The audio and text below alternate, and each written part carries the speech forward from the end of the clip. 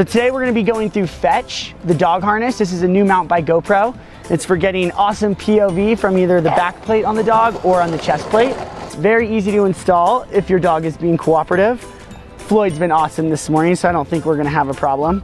The first thing you're gonna do is take the chest plate and slide it all the way down the straps so you have room for the head to go through. We're gonna place this through here. Good boy. Then you can either do this seated or have your dog stand. You're gonna take the back strap and you're gonna wrap it through the underbelly. And then take the hook and just hook it onto the loop on the back. Super easy. And then you're gonna take these front two straps right here and go through the front legs under them. And then loop them onto the elastic on the middle of the back plate.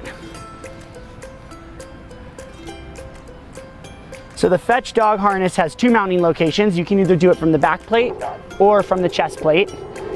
It comes included with mounting hardware. You have a J-hook quick release here, so the camera is elevated above the dog's back. It has a tethered mounting loop for added security, as well as elastic holders for excess straps. Fetch, the dog harness, works on small, medium, and large breed dogs, ranging between 15 and 120 pounds. For smaller dogs, you can remove this chest plate so it's not hanging as much and just do the back mounted shot.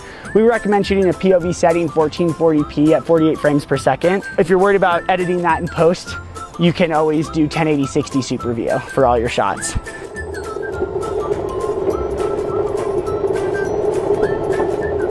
When you're done using your Fetch dog harness, you can just throw it in the wash with all of your other clothes. It's completely washable and good to go for your next use. So that's all we have for you today with GoPro's tips and tricks. I hope you enjoyed.